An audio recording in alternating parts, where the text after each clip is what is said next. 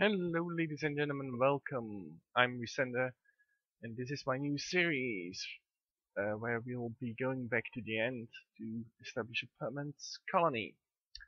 Um, I apologize for the jerkiness in this part of the recording. The story keeps resetting on me. It's a problem I've been experiencing since beginning February. So I made a board which tells me what I have to do. Yeah, this is post commentary because I'm also using Audacity for the first time, and it I lost the audio I originally recorded. So basically, what's going to happen? After this short introduction, I rambled on. After this short introduction, I'm gonna start uh, an hour of mining and gathering of resources. You guys will see this in a fast forward pace. Luckily, I changed the settings for the fast forward so that it should be less jerky. Um, Let me see, how long do I have here? I don't know. Okay, in a few seconds this recording should stop. So I'm stop talking now. See you.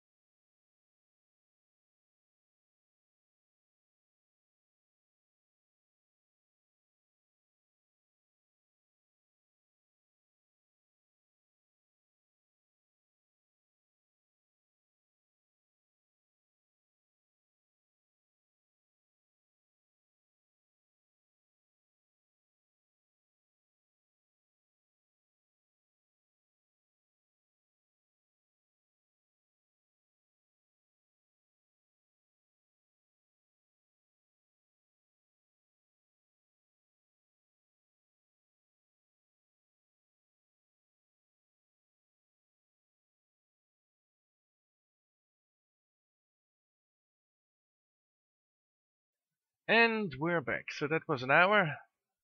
Very quick hour for you, very long hour for me. So let's see what we've got. Well, who's gonna congratulate me on the, or curse me on the double spawners find? Okay, so, oh yeah, oh. Okay, so we've got lots of cobblestone. We've got that Tommy and pickaxe from the dungeon, steel sword. A lot of Psychorium, which is kind of going to get a use now. We've got a page, we've got the ender pearls from our encounter with the endermans upstairs, we've got materials, we've got seeds, we've got the basic to start a farm to survive. Was I thinking? No. Okay, we're going to organize a bit this craft. Yeah, these are pages I gave myself just for the sake of it. So, plains biome. You have a plains biome.